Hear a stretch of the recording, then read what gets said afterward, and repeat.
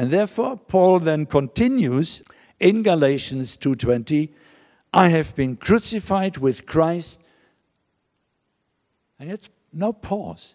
And I no longer live. Of course, meaning my old life, my self-willed life, my self-reliance, me who can decide on its own. No, I no longer live, but Christ lives in me. And the life I live in the body, I live by faith in the Son of God who loved me and gave himself for me. I have been crucified with Christ means, according to Oswald Chambers, going through the crisis of death, a white funeral, the burial of old life. It's in effect the breaking of my independence with my own hand and surrender to the kingdom rule of God. It's relinquishing the right to myself. That's the reason Paul is speaking and can speak very clearly in Romans 3 times about obedience, a word that is not being used very often nowadays, but obedience that comes from faith. Faith as identification with Christ, participation in his death, and having a new life in God. And so the passion of Christianity is, according to Oswald Chambers, that I deliberately sign away my own rights and become a bond servant, a bond slave, and a yoke fellow of Jesus Christ, out of love for Jesus. Francis Staniford, one of our WEC leaders in the 1950s, he wrote in Operation Ivory Coast, in 1950, a touch of revival came upon the Suenula Church. And those from Ivory Coast know that Suenula Church. Through reading the little book that Calvary wrote, there came to the missionaries a fresh revelation of the holiness of God, the wrath of God, his hatred of sin, but his reckless love to fill us with new life, leading to a deep humbling, breaking, and melting. And Roy Hession explains that revival is the life of Jesus in us. But, he says, that life can only take hold in us and develop in us if and when our own will is broken. Our own will, that's basically the death principle. Our own will is broken, and we are fully surrendered to God. Brokenness and surrender are the beginning of revival. It's no longer I and me, and you know that's very much our present situation in the Western world, I and me, but it's Christ. And Roy Hession says, the proud, stubborn, self-righteous, selfish, and self-reliant ego needs to surrender and be broken. I need to agree to my own death. Death to sin, death to self-life, and self-will and self-reliance. Hudson Taylor describes his spiritual secret differently.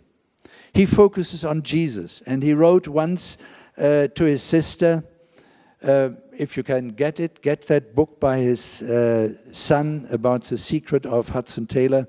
You're aware that C.T. Studd worked 10 years in China with Hudson Taylor. Quote, all the time I felt assured that there was in Christ all I needed. But the question was how to get it. Notice the question. As gradually light dawned, I saw that faith was the only requisite. I strove for faith, but it wouldn't come. I tried to exercise it, but in vain. How to get faith strengthened. And he says, not by striving after faith, but by resting on the faithful one. The Spirit of God revealed to me, said Taylor, the truth of our oneness and intimate union with Christ, as I had never known it before. But Jesus said, don't rejoice because your work is making progress. Rejoice because your names are written in the Lamb Book of Life. The greatest reason for joy is not that we are successful missionaries, but that we are adopted sons of Jesus. That's the basis for joy. Even if I don't win one soul all my mission life, I will yet rejoice in the Lord. Hallelujah. How many of you know that rest is a command? It's the Second Amendment. If you read, Americans know what Second Amendment is. If you read Exodus 20, of the 10 commandments, the number 1 command is worship. The number 2 command is rest. Thou shalt observe the Sabbath day, keep it holy. On that day, do no work. All the other commands are PowerPoint. Thou shalt not steal, thou shalt not kill, thou shalt not commit adultery. Worship and rest are big. So I hope you confess your sin of restlessness. Because I didn't want to keep perpetuating it. That's why you didn't see me yesterday. I just rested. Hallelujah. Because the first thing Jesus promised to give you was not work. Come unto me, all ye that labor and are heavy laden, I will give you work. What will I give you? It's only as you rest that you can carry a yoke. May the Lord help us to rest. I have given Jericho into your hand. Keep your eyes on Jericho. Don't look at the closed door. Has God led you into a field, into a nation? Did he give you a promise? A missionary never steps out without a promise. Living by faith is not a question of I don't have money. Living by faith is depending on what God told you when you were going out. And never you step out without a word from God. And when things are not working, get back to what he said. God will never give you beyond your vision. God will never give you beyond what you are seeing. He told Abraham in Genesis 13, after Lot has separated, lift up your eyes to the north, to the south, to the east, to the west. All the land you see, I will give you. So what are you seeing? Are you seeing the closed doors or you are seeing the promised people? The disciples. In Matthew 9, Jesus was ministering. He saw the multitude. He saw the crowd harassed, helpless, and he turned the eyes of the disciple to those people and said, the harvest is plenty. Pray. In John 4, 34, 35 said, lift up your eyes and behold the fields. Vision. What are you seeing? See, I have given Jericho into your hand. But it also takes effective teams. God's battles are not won by individual heroes, but by weak people working together in teams. Alexander the Great said, I am not afraid of many lions led by a sheep. I'm afraid of many sheep led by a lion.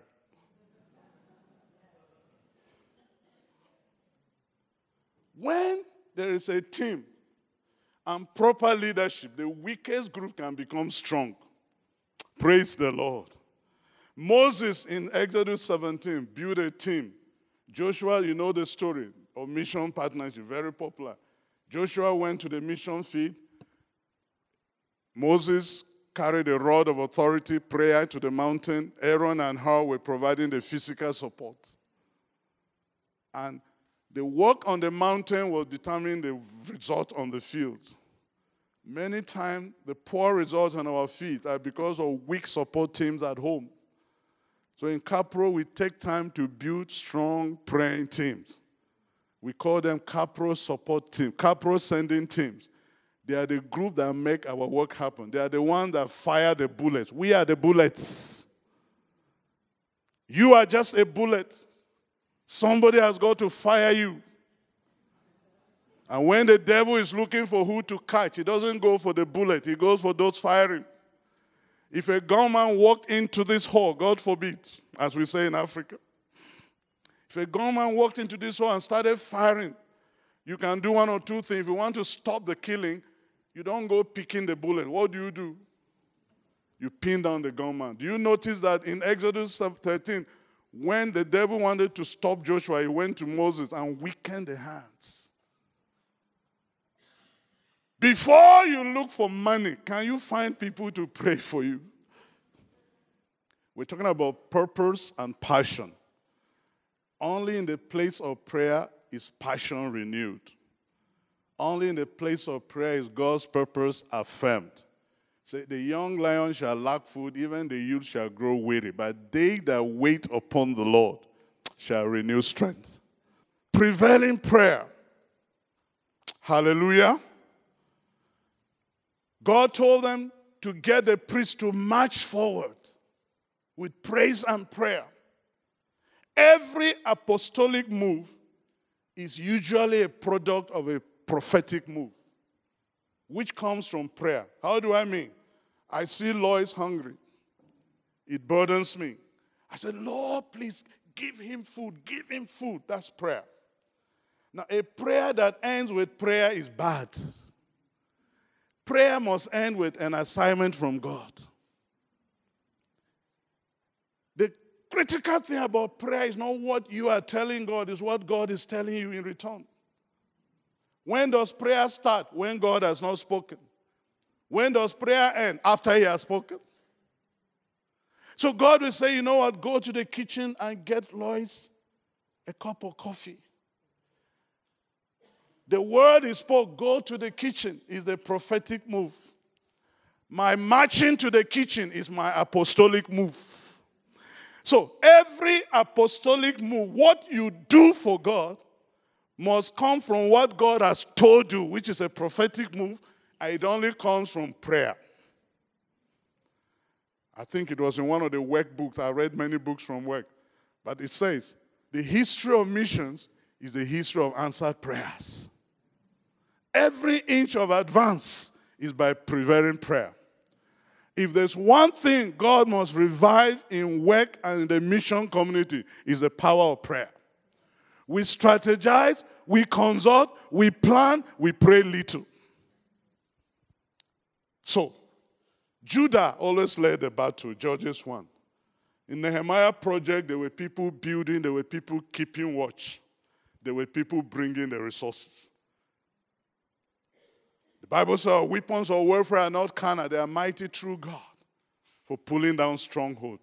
Those closed doors, those gates, those Jerichos can only be opened by prevailing prayer.